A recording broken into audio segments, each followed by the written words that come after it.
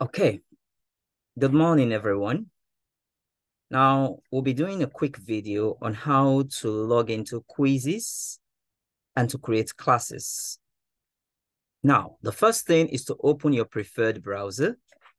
Now, when you've opened your browser, go to the URL and type quizizz.com. Then enter. Now, it should load for you a page like this. Now, the next thing is to log in. At the top right corner, you see the option here, login. Just click on that option. And preferably, you can just use your Google account to log in. Just click on continue with Google. However, there are other means to go about it, but let's use the Google account. Now choose your Gmail account, your Google account that you want to use. So I'm using this option for mine. Now it brings you here. What do you want to use it for? Let's use the school option. Are you a student or a teacher? I'm a teacher, so I'll use the teacher option.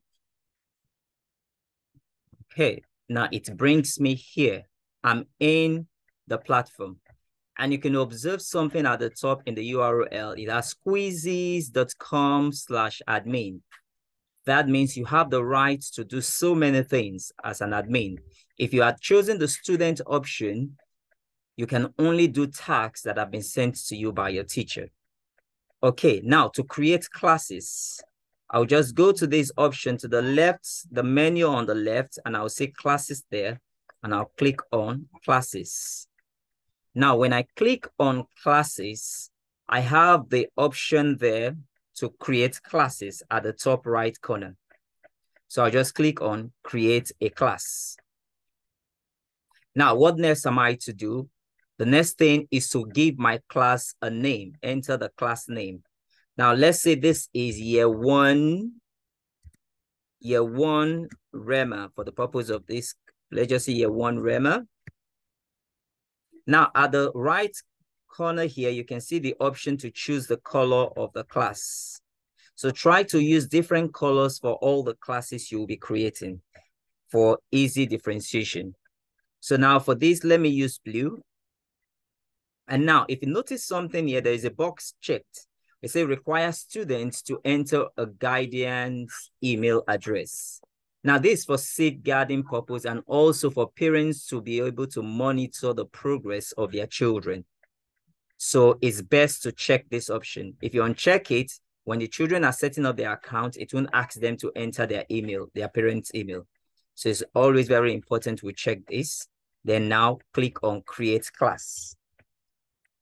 So with this, my class is ready, good to go. So two options in sharing my class with my children. I can either copy this link and send it as a message to all my children, all my students, or I copy this code and share this code with my students. Now, if I share the link with the students, whenever the students open on this link, it brings them to a page that is asking them to set up their account. And immediately they do that, they are in my class. Now, for the code, when they've opened, it asks them to enter the code.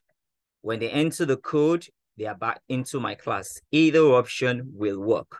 Now I can click done. And you'll notice that I already have year one REMA here.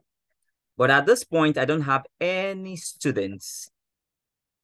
I can now click on add students to bring in my students. Now, adding students, you see, it brings me here again to this place where I can share with my students to add. So any student that uses this link or code comes into the class. And think that is all about creating of classes in Quizizz. Thank you.